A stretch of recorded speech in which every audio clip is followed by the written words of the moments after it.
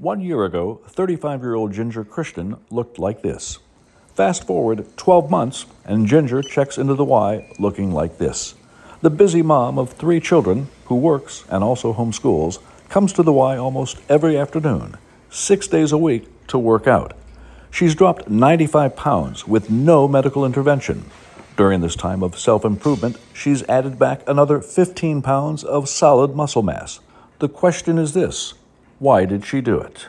I just wanted to feel better. It was time. I had spent most of my life being overweight, unhealthy, not eating the best, and it just was a flip that kind of switched, and it was time to get healthy. Ginger's incredible transformation is a reflection of her tenacity and determination, her desire to find a better life.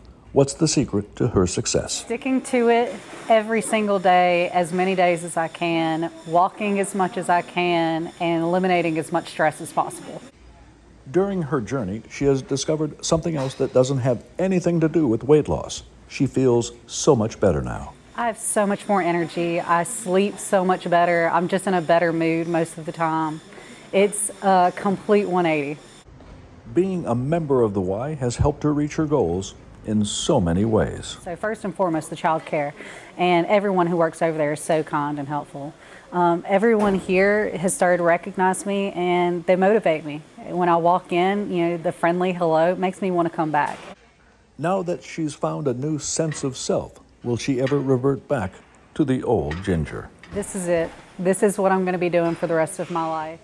She also has some advice to those who want to change their old lives into a new and more energetic one. Cut as much stress as you can and find your happiness. If you're fighting it, it's going to be hard for you, but if you're motivated to keep going, you're going to keep going. Keeping going is not going to be a problem for Ginger. She'll make sure of that. Doug Walker, reporting for our YMCA.